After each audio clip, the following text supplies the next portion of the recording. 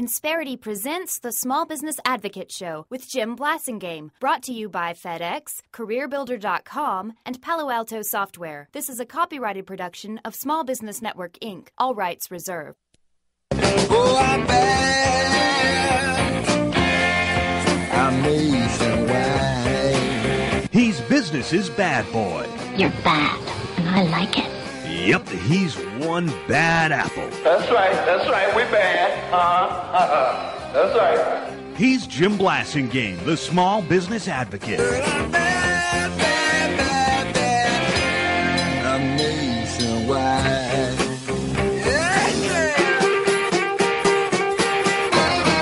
Welcome back, 34 after the hour. Thank you very much for hanging out with me. Thanks for being part of my day. Always a pleasure to continue to be with you, especially when Adrian Ott joins us again, ladies and gentlemen. I know that's why you're hanging around, because you heard Adrian's in the building. Adrian is the CEO and the founder of Exponential Edge. She's the author of the 24-Hour Customer.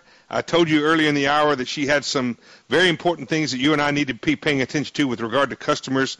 Consulting Magazine called her the most respected Silicon Valley consultant strategist that they have, and also I think it also said the smartest and the most beautiful. I think that was also in the article. And she's our good friend Adrian Ott. Welcome back. Jim, good morning. Nice to speak with you again. Good to have you back as always, Adrian.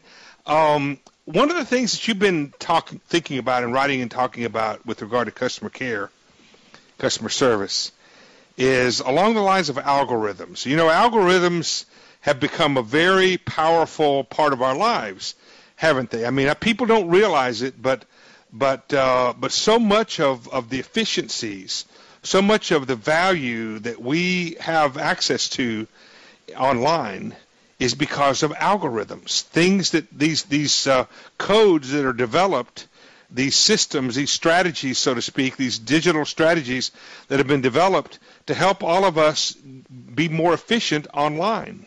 And you've taken that thought, the algorithm thought, and you've applied it to customer care, haven't you? That's true. You know, it's funny, Jim, as marketing and customer service becomes more automated and online, we start to see these patterns that emerge. And as I've started to, and my firm has started to work with more customers in this realm, we've started to realize that not only are there algorithms that start to define the customer service, but the way the customers act also are affected by algorithms. And so I started to see some patterns in the way that customers are interacting with the companies that we do business with, and that's shaped a lot by the way the companies define their customer experience. Right. Well, and so let's talk about that. What when you say define the customer experience, see, when you say that, you're presuming that people actually know how to do that. Well, you know, it's not as technical and complex as it may seem. These could be offline transactions as well. These are the promotions that you run with your customers. These are the kinds of web pages that you put up, but also it can be the customer experience when they call into your call center, or they call in to want to talk to you, or they visit your store. Well, see, so the point I'm making, though, Adrian, is that first we have to get small business owners to realize that they should be doing these things, that they should be paying attention to customer experiences. They should be asking about customer experience, that they should even be tracking this. In other words, instead of tracking sales, instead of saying, okay, we ran an ad and we sold $1,000 worth, they should also be saying, okay, why didn't we sell $2,000 worth? Right? That's a really, really great insight, Jim, because it's really getting into what impact is that having on the way your customers behave with you too. This is, you know, we often react to each other and how our context defines us. And so, you know, we talk a lot about demographics, and you may be saying, okay, my customers are people that are 35 and married and, you know, have kids.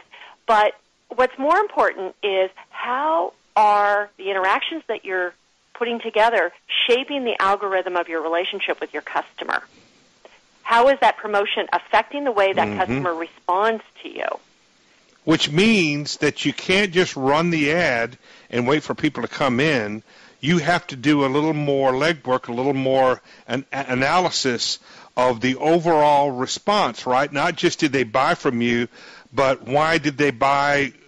Why did they not buy more? Who didn't come in? Did we say something or do something that caused somebody not to come in? That sort of thing. Those are all part of your algorithm calculus, isn't it? That is. I think also, we can get into this a little bit later, but you can also train your customers to always look for price discounts. Ah. And train customers. I like that. I've been talking about that for a long time. I've been telling my audience a long time.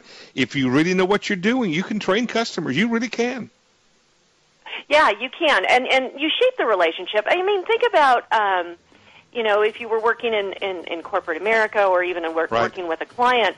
Think of somebody that is cold to you. How are you going to respond to somebody that's cold to you versus someone that's warm? Hold on to that thought, Adrian. Give us the website, please.